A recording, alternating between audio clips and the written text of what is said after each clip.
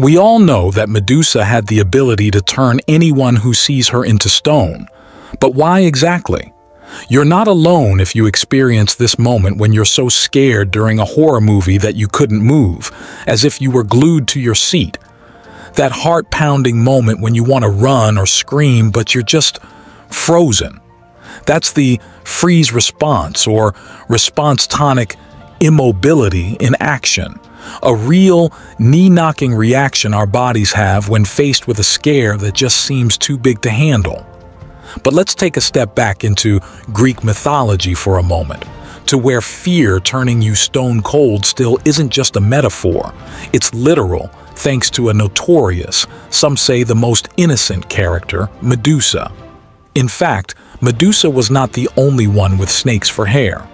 She had two immortal siblings, Stheno and Uriel, making her the only one who could be killed. Together with the Graiae sisters and other deep-sea creatures, they were the children of Forces and Ceto, the ancient gods of sea monsters. Our story begins when Medusa was still a young, beautiful maiden, with hair lovelier than any.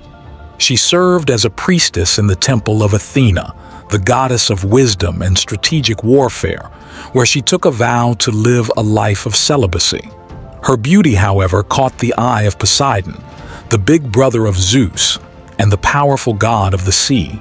One day, Poseidon, overtaken by his desire for Medusa, disregarded the sanctity of Athena's temple and seduced her. This act enraged Athena, but instead of directing her wrath towards Poseidon, Athena punished Medusa, transforming her into a monstrous creature. This transformation gave Medusa serpentine locks and a gaze that turned onlookers to stone, a fate Athena deemed fit for her desecration of the temple. Now a monster, Medusa was banished to live at the ends of the earth, where she could no longer harm or be harmed by those who once admired her. There, isolated and alone, Medusa became the subject of tales and challenges. Many warriors sought to end Medusa's life, dreaming of glory and fame for accomplishing such a feat, yet all failed, turned to stone by her powerful gaze. The hero Perseus, a son of Zeus, was the one who ultimately confronted Medusa. Tasked by King Polydectes, who secretly desired to be rid of him, Perseus was sent on a seemingly impossible quest to bring back the head of Medusa. To aid in this perilous journey, Perseus received gifts from the gods: winged sandals from Hermes for flight, a helm of darkness from Hades to render him invisible, and a reflective shield and sword from Athena. Guided by these divine tools, Perseus embarked on his quest. He reached the home of the Gorgons, where Medusa resided with her sisters. Using the reflective shield as his guide to avoid Medusa's petrifying gaze, Perseus moved stealthily. With a swift motion, he used his sword to behead Medusa while she slept, capturing her head in a sack.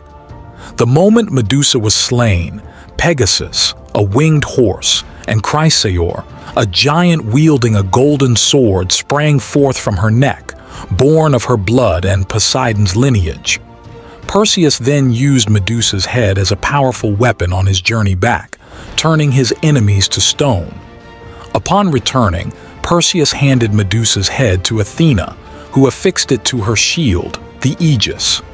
This act was adopted by many soldiers who adorned their own shields with the image of Medusa's head, hoping to encapsulate the immense power and protection it symbolized. Thus, the freeze response is our body's way of playing dead or becoming so still that we might not attract further attention from whatever is scaring the bejesus out of us. It's rooted in our ancient survival instincts. When our brain decides that fighting or fleeing isn't the best option, it hits the pause button, making us go as still as a statue. This could have been useful back in the day when hiding from predators was a regular part of life.